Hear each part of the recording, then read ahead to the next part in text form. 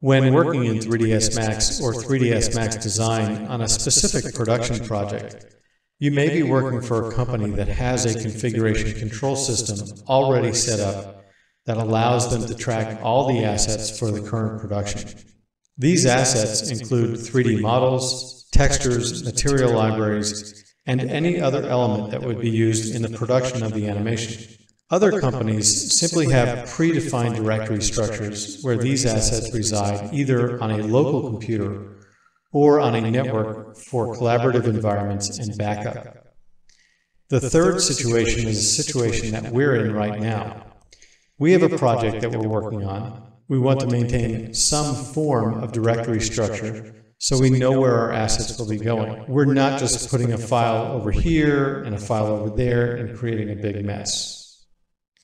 3ds Max and 3ds Max Design provide a convenient means for working in projects and keeping project directories organized. Before we move on, if you haven't done so, and you are able to copy the Understanding 3D Production.zip file from the lesson DVD to a location on your hard drive, go ahead and do so now. Extract the zip file. It contains a project directory that we will use in order to maintain a consistent project data configuration. In order to set the project directory, click on the Application button in the upper left corner. From the drop-down menu, click the Manage option.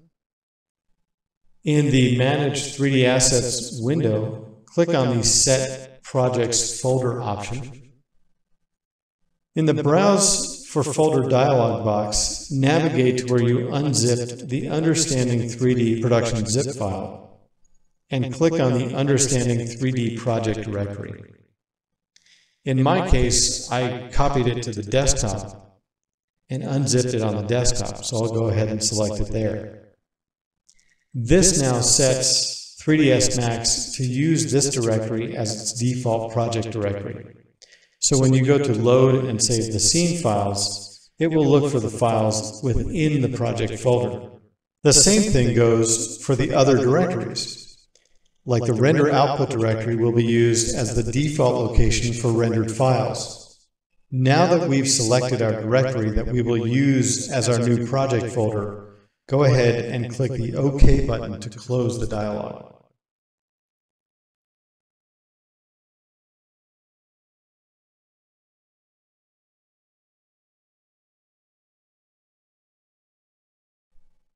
We have our unit set to architectural and our project directory set to the 3D Production project folder. So let's make a couple of other changes to the interface and to the grid settings. Again, we do this for consistency across the lessons. Currently, there is only one perspective view in the viewports. You may or may not have the same layout, just bear with me. In order to toggle between a single viewport and multiple viewports, we can press the Alt-W key on the keyboard. This toggles between a single viewport and 4 viewports, so what we want to have is 4 viewports. Notice now that the perspective view is active. We can see that by the yellow border around it. We're going to turn off the grid in the front view and the left viewports. To do this, move your cursor into the front viewport.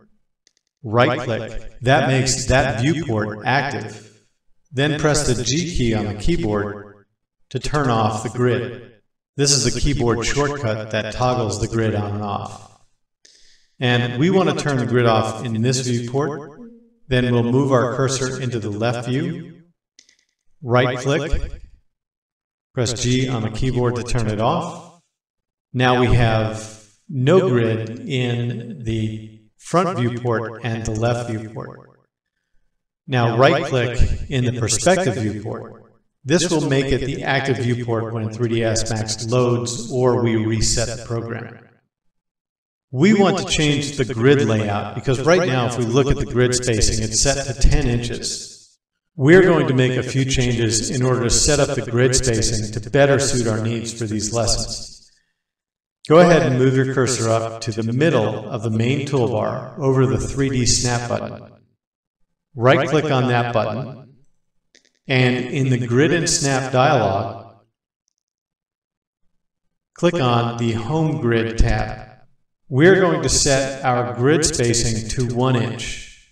And make sure you use the inch mark. It's the quote on the keyboard. Otherwise, your spacing may be incorrect.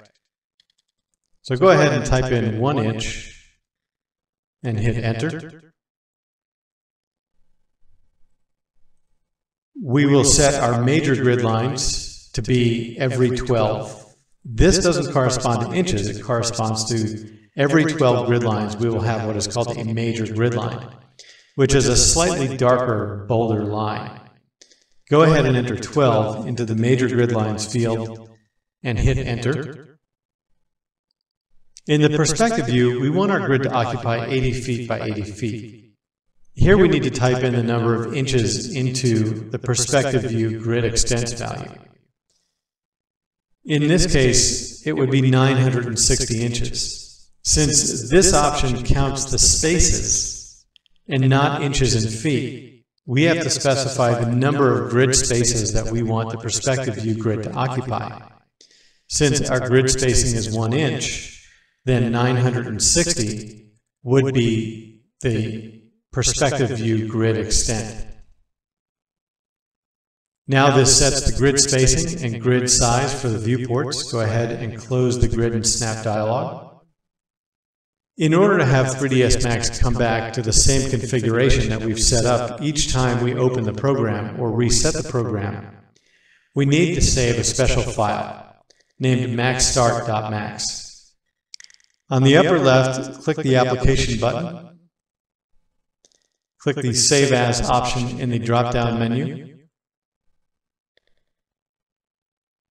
We already have a file named maxstart.max, but we're going to overwrite this file with the one you are saving. So go ahead and name the file maxstart.max. Click Save. If you get a dialog that says maxstart already exists, do you want to replace it? Click Yes. That overwrites the file. In order to verify that this file has been saved properly, click on the Application button in the upper left corner. Click the Reset option. When it asks you if you really want to reset, go ahead and click Yes to reset. Once it resets, 3ds Max will reload the maxstart.max file, and all of the configuration settings will be loaded along with this file. This allows you to maintain consistency throughout a work group, and it will allow us to maintain consistency throughout these lessons.